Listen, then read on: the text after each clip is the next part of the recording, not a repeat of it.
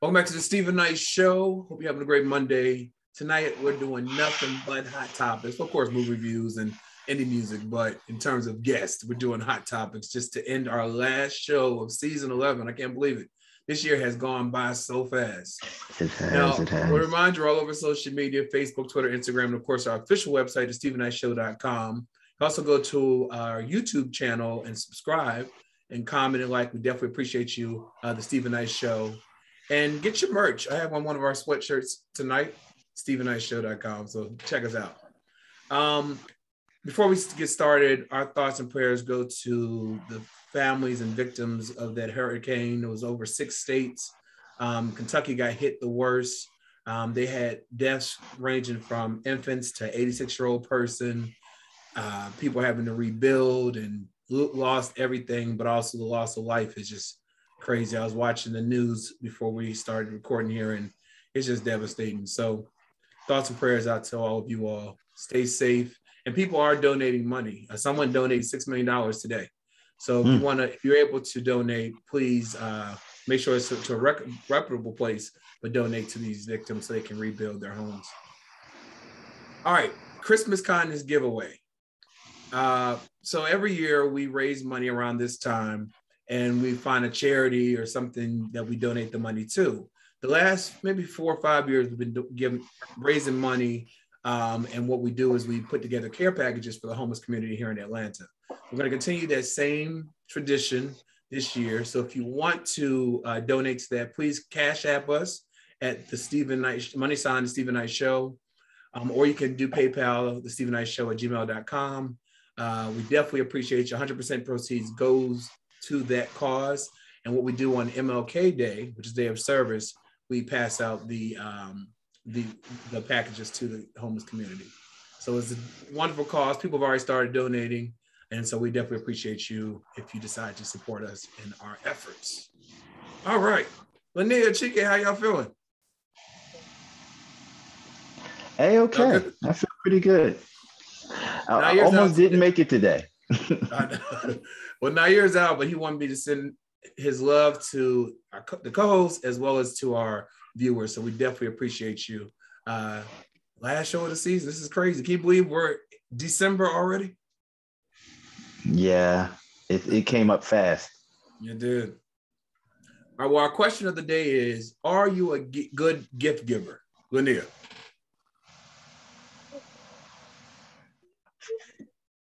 Can't hear you. You hear me? It's real low. Yeah, now we hear you. Go ahead. You hear me? Yeah. I don't know if I'm a good gift giver, but yes, gifts are very extra.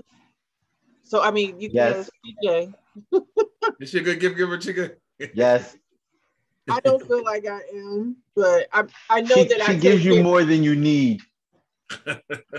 Everybody says I'm extra, but I always feel like it's not enough. So I don't feel like I am, but my boyfriend's mom, she has deemed me Miss Extra. Like she says, you do too much. You do too much. It doesn't matter. Like you're just so extra. But she loves it though, because she gets to reap the benefits of me being extra. I can't help it. I just love doing for the people that I love, and that's just me. Right. Yeah, I believe that. What about you, Chike? Are you a good gift giver? I'm the kind of person that gives the gift that you didn't think that you need until you got it, and then it's like, oh yeah, I'm that dude. So I guess I'm a good gift. Well, Lynia, am I a good gift giver? It all depends, Steven. Because see, with him, when I get the gift, right, I gotta read the card that comes with the gift. And see, generally, once I read the card that comes with the gift, it's not even a card, it's like a message. And I know that this message is gonna be shady that's attached to this gift. You know what I mean? So I ain't gonna say he ain't a good gift giver, but it's gonna come with some shade in the message that comes with the gift. If you get it. I think I'm a good giver because I always give money or gift cards. Because I feel I heard you were a good gift giver. Well, I give gift cards. So so people can decide what they want with their money. because this is nothing like getting a gift. You're thinking, nice, thanks. You know, but I guess it's the thought that matters. But tweet us at home. Let us know, are you a good gift giver? Steve and I Show SHL. All right. Well, hot topic. So Jussie Smollett, he was found guilty on 5 charges of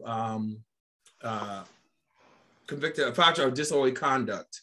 You remember he was charged with doing a homophobic and hate crime against himself. He allegedly hired these 2 brothers, Nigerian brothers, to to take out this crime on him. Apparently they rehearsed it. They went there the night before. He drove them there. He wrote them checks for $3,500. And although he was found guilty, he's still saying he's innocent. And apparently, he took the stand. And when he did, he brought up Don Lemon. He was saying that Don Lemon tipped him off that the police weren't following through the story. Well, Don Lemon took to his show, and he hours after the guilty verdict, and he was speaking with a legal analyst, Joey Jackson. He told his viewers that Jussie weaved a web during the trial for staging a hate crime. He said he had to make up too many lies as to why he didn't want to do certain things to cover like another lie. And I guess he got caught up in that because he took the stand himself. He continued his commentary saying that he got angry with the prosecutor, just talking about Jussie, with the prosecutor as the prosecutor poked holes in his story, calling the only other witnesses liars. Previously reported, a jury convicted him, the Empire Star, of 5 counts of disorderly conduct last Thursday. The jury deliberated for 9 hours before reaching the guilty verdict. Now, although this is a class 4 felony, these are class 4 felonies, they carry up to 3 years sentence, and legal experts don't believe he will see jail time, facing kind of jail time. I was watching one of the shows, and they said that if he was smart, because apparently during his testimony, he was saying that he was doing drugs and during that time and whatnot. They were saying if he was smart, he would take accountability, maybe blame it on the drugs, pay back the city of Chicago, for all of the resources they used to investigate this case, and then hopefully he would get a lesser sentence. But he is adamant, and his legal team, they're going to appeal this, and they are saying that the truth will come out in the appeal. Chike, what's going on with your boy? Listen, the whole thing is sad. The whole thing is pretty sad. But the brother also is a brand within himself, right? He's a brand within himself. And whatever mess this is going on is tarnishing the brand, right? Where he needs to be thinking is his legacy and how to move forward, and so he can continue to thrive and survive as a working actor, producer, director in the business. Own up to it, put this mess behind you, move on. There's a film coming out that his first directorial debut is coming out. Correct?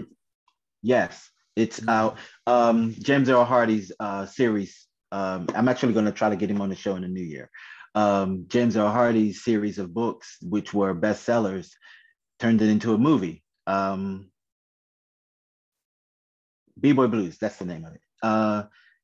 You can't afford this, man. It's bad timing. And then the nature of what happened is kind of tied into political stuff. And it doesn't look good. The first thing that they say on the other side all the time is, it was people dressed up as, it was people acting like, no one really got hurt. It was a scam. What are you doing, dude? What are you doing? It's just wrong. All of it's wrong. Yeah, he needs to pay some and then a little bit more, and then keep his mouth shut for a while. Yeah, because then even on the stand, he allegedly testified that he and one of the brothers had some kind of sexual relationship, and they messed around in some bathhouse. What does that have to do with the case? It's like, what are you doing? So I heard a comedian on another show, and he had a good eye for what could have possibly happened, and he was saying that he probably was involved with somebody else and went and did something somewhere else, and it got a little rough, a little kinky, and because from I guess where evidence is, he had rope marks around his neck. So he probably was involved in something, but he was involved with someone at that time. So in order to explain your situation to your relationship, you have to come up with a cockamamie story. How can you come up with a cockamamie story like that and someone's not asking you, why haven't you called the authorities? So you were pressured into calling the authorities, and then you had to create this whole story to cover up all the lies that you didn't told. And here the brother testified that he told him to rough him up, just don't mess up my face. Anyway, Lynia, what are your thoughts on all this?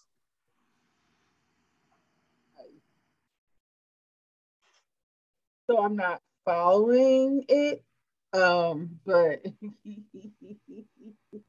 he's probably not going to see any jail time because he's never been in trouble before. Yeah, that's what they were saying. So, but to Chike's point, if he just takes accountability, fork over some cash, keep his mouth shut, because I did hear about the outburst in court, which was stupid. Yeah. And sit down. Sat down somewhere. Sat down, right. Sat down somewhere. This can blow over for him. But I don't know. I don't know. And it's a shame because with this project coming out, how would you really want him attached to it now? Like, not it's one thing for him to be convicted, it's another thing if he don't know how to shut his mouth. Right. Because we got all kinds of people that have been a part of projects. They've been all up and through the system. Yeah. Well. So we'll see. Yeah, I mean, I thought it was smart that when he decided to come back to Hollywood or get back to work, that he decided to become a director as opposed to being in front of the camera, because it kind of puts less attention towards him. But now with this case, it's like, I don't know what's going to happen. But anyway, I hope he doesn't do jail time. They let Kyle Rittenhouse off for killing people. So I hope he doesn't do jail time, but I do hope he does take accountability, pays when he needs to pay, and move on with his life. You know what I mean? All right, well, Kanye West has made it very clear that he wants his wife back, Kim Kardashian. However, doesn't like Kim Kardashian has the same alternative plans, which has some alternative plans when it comes to relationship status between her and Ye. According to TMZ, Kim is still moving forward when it comes to the divorce from Kanye and is making the process move faster. She's reportedly filed to become legally single. The documents were reportedly filed last Friday, and Kim is asking a judge to separate issues of child custody and property from their marital status. So apparently what she's filed is it already makes you single. So once the divorce is done, that's already a done deal. Now, this news comes hours after Kanye switched up the lyrics to his song Runaway during his Free Larry Hoover concert. He said, run back to me, more specifically, Kimberly. However, it looks like Kim is more interested in moving forward and not back. And news about the divorce surfaced back in February of this year, and Kim made a decision to file. Kim is being represented by Laura Wesser, who has repped other celebrities such as Dr. Dre and Kelly Clarkson, who also filed to be declared legally single during their divorce processes. Now, apparently, Kim has secured their Hidden Hills estate in the divorce, but there's other property they're still going back and forth regarding, and they're apparently looking to co-parent, so they'll both have joint custody over the children, the 4 children they have together. Now, recently, they did attend a vigil for Virgil Abloh. He's the one that passed away, his final Louis Vuitton fashion show, as well as his memorial service in Chicago. So I guess his fashion show before he passed, and then the memorial service they attended together. But Kanye retweeted a picture of them kissing, and he said, All that I think about every day is how to get my family back together and how to heal the pain that I caused. I take accountability for my actions. New word alert, misactions. Lynia, Kim is over this man. Don't you think so?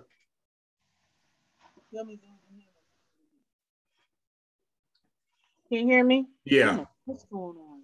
Yeah, I hear you. I said Kim is over them. Yeah. Over him, and I'm over them. I'm yes. over them. I know you are. Over.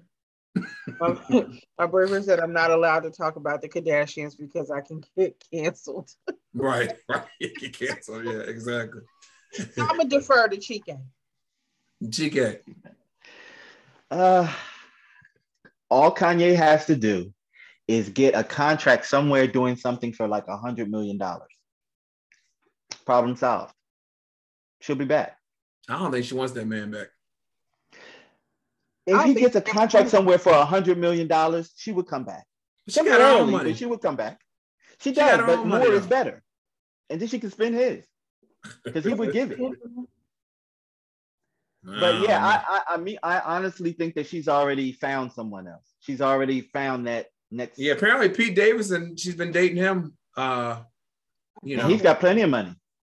But apparently, so Pete Davidson and Miley Cyrus were recently on one of the Tonight shows, late night shows, and she was seen leaving his condo. So I don't know what that means. I'm just saying. I mean, who knows? They could be friends, But she was seen that night leaving his condo. So players gonna do what players gonna do. What kind of money he got? What'd you say? Pete Davidson? I mean, I know he got money, but he got money? He got loan money like that? Pete Davidson? Yeah. Yeah. He writes movies and everything else. He's a ghostwriter, Saturday Night Live. He had money young. But isn't he also a recovering addict? He's that, and amongst other things. Oh, she's gonna send that boy back to. Oh, never mind. All right. But he stayed with a bad chick though, Pete. He does.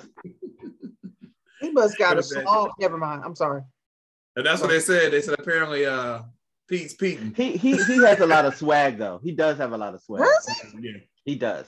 I don't see it. All right. Well, the follow-up continues from Travis Scott's Astroworld tragedy.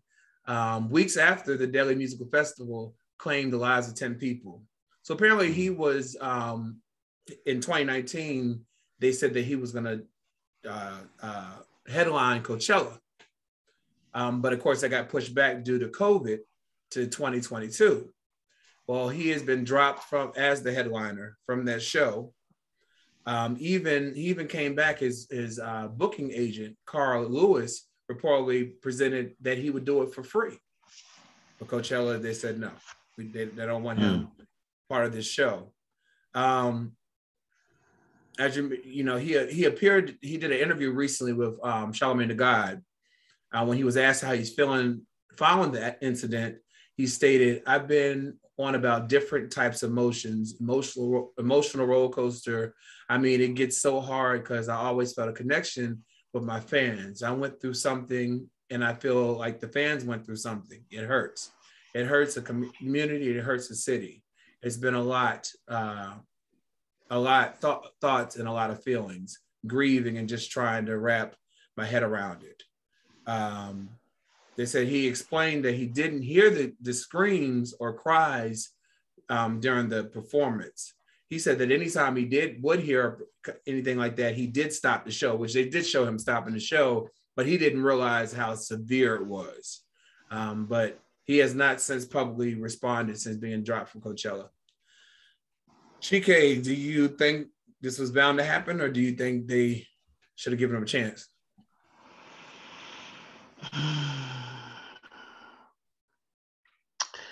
So it's not like this is the first time that this has happened in concerts. Stuff like this happens. Especially in his concerts.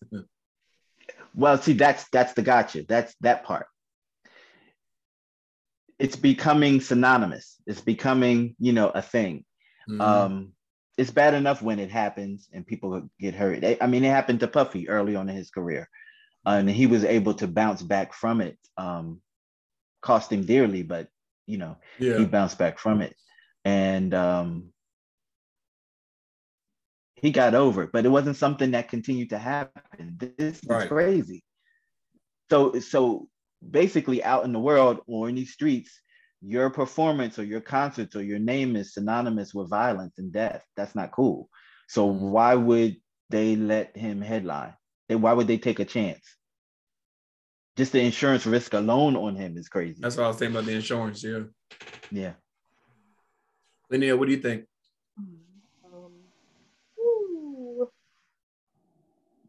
I'm not gonna say he can't recover, but wee boy, yeah. When one time, okay, I can. 2 times, you pushing it 3 times. Oh, yeah. That's a little tight. And if he can't recover from this, please expect for those Kardashians to step away from him. Yeah. They're gonna take that girl right along with them. We need to back away from this situation. Because this ain't good for business. So yeah, I see that happening more than I see, anything else. Yeah. I think he needs to take a break for a while. Let this, people, funerals are still happening. People are still recovering. Yep. Take a break and then come back maybe in a couple years or so, and just give it a moment. I think it was too soon for him to headline Coachella, even though it's next year, but this just happened where people died. You know what I mean? Was that the Coachella thing? Was that in effect before this happened? Like, was that already established? In 2019, he was supposed to headline it, but for 2020, but COVID. Okay. All right. Yeah. So he's still going to get some money from it. I mean, because it was a contract, he's still going to get paid a little something. Yeah, he's still going to get paid. He's just not going to perform. Yeah. But that's taken off. And because he did an interview with Charlemagne, and I don't think that. First of all, who are your PR people? Because that interview was horrible. You know what I mean? Like there used to be a thing back in the day when you would get media training before interview, before you sat down and you talked to anybody. Yes. And I don't know when that stopped. Because some of these artists, they go in and they're doing these interviews and they are horrible. Yeah. How are you sending your people out? They don't even know how to have a conversation. Like, so how are you sending these artists out and they don't know how to sit and speak with people and like really have coherent sentences? Right. And like full sentences and engagement. You see me? Engagement. No, that's true. Well, we'll take a quick break. We'll come back, find out why Madonna is calling out 50 Cent. And then there's a white professor who was fired for getting 2 Black students' names mixed up. Right back after this.